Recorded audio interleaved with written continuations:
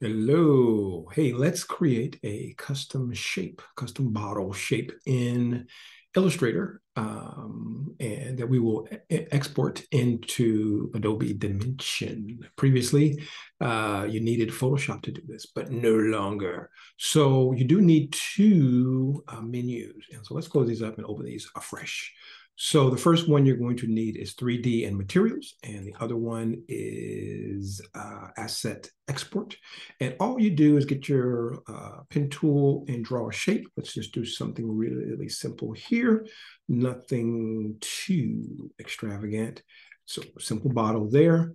All right, then you select revolve, and you will notice that you can change the revolution there, the degrees, and 360, and you got some other stuff there, but let's just stick with this. All right, so we have our bottle here. We're not concerned with color or anything, just a line, no fill. And you take your bottle and drag it into the asset export. You can change the name of this if you want to. Make sure you see OBJ in here. If you don't, that means you haven't created the 3D object yet over in the 3D materials, because you can drag other stuff in here. All right, so we have this selected, and then we want to make sure this is OBJ, and then hit export. And this will, you'll save this in a folder somewhere on your desktop. It will create, let's, desktop, it will create this folder OBJ all on its own automatically. And inside there, you will see OBJ. That's the file that you need for Adobe Dimension. And this MTL is a material list that you really don't need for Dimension.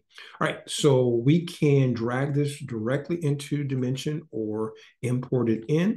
And we're going to create a new file in Adobe Dimension and go to File, Import 3D Model.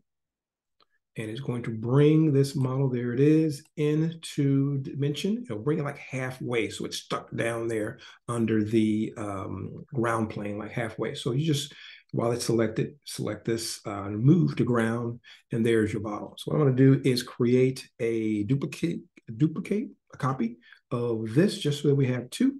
So we can do a quick render. We'll give this one some glass, and we'll give this one this color here. And there we will hit render. So we can see what that looks like. That's good. We don't need that. Okay. Let's go ahead and render so we can see what that looks like. There you go. You can see it coming in there. It is just that quick. You can do a lot more than just bottles. Experiment, have fun.